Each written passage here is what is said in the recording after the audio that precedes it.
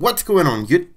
GeoSnow right here. So in today's video I have great news for those of you waiting for an iOS 13.7, 13.6.1, 13.6 and 13.5.1 jailbreak. A new jailbreak team and a new jailbreak has been announced. This video is brought to you by Anyfix, a system repair tool which allows you to fix multiple iOS and iPadOS issues, upgrade and downgrade your device, enter and exit recovery mode, and so on. Check it out in the link below. So out of the blue, Frida Sandbox posted, quote, "We are building a new jailbreak team, first release soon for iOS 13.5 up to 13.7, who's in?" So this actually came a couple of hours ago out of the blue from Frida Sandbox, which is actually this account in here, who I think is managed by ZecOps, because they have ZecOps in their logo if you take a look in here. And this account in here is not a troll account, it's not a fake account or anything like that. Most of the jailbreak developers in our community do follow the account in here, so they are definitely legitimate, and they seem to be looking to create a new jailbreak team with a new jailbreak that will be released soon for 13.5 up to 13.7, and of course I imagine A12 and A13 as well, because otherwise there would be no point. So we might be able to get a new jailbreak in addition to the uncovered jailbreak, which will be updated using the exploit by this developer in here, because as you probably remember, I talked with this developer in here and they said that they're going to release a TFP0 exploit that will be usable to update the uncover. And of course they're going to send it to pawn and also make it public. Now in addition to uncover being updated, we may also get a new jailbreak from Frida Sandbox, which is a movement, as I said, created very likely by ZecOps. Now just recently ZecOps posted, quote, "We tested the kernel LPE or local privilege escalation that will release publicly after it will be patched on iOS 14. The results, our mobile DFIR solution detected the LPE or local privilege escalation in all cases without a specific signature. Special thanks to everyone involved." So this is not TFP0, although they seem to be dabbling in iOS related stuff lately, especially for iOS 13.7 and lower, and this seems to coincide with this in here, which is their announcement of a 13.7 and lower jailbreak, which is definitely very interesting. So we might be able to get a new jailbreak in the very near future. This is actually quite interesting, and I actually told them that I would definitely like to help if I can help with anything to build this jailbreak, because as you can see, they're definitely looking for people to help. Now if you take a look on the ZecOps blog in here, they do seem to be interested in iOS quite a lot. They even found that very weird male daemon exploit or vulnerability, which they analyzed and made publicly available so that it can be patched, which was actually quite good. They seem to be interested quite a lot in iOS security and stuff like that, so the fact that we might be able to get a jailbreak from ZecOps is actually quite good. At this point it means that we're going to have to wait to see who gets there first, either the Frida Sandbox movement or the uncovered jailbreak being updated to 13.7 and lower with the exploit from this developer in here. Now I'm not sure whether they're going to use the same exploit, in fact this one in here, or whether they're going to provide their own, though ZecOps does seem to have a lot of iOS related vulnerabilities in their stash, so probably that's not a problem. So what do I recommend for people waiting for a jailbreak on 13.7 and lower? So for the moment I would definitely advise you to stay on 13.7 and lower. If you are on 13.5.1 for example, stay there. If you're on 13.7, stay there. But of course if you're on 13.6 for example, stay there. If you're on iOS 14, this video unfortunately doesn't apply to you. Stay tuned on the channel for more news. Thank you for watching, I am GeoSnow. Till the next time, subscribe to stay updated and peace out.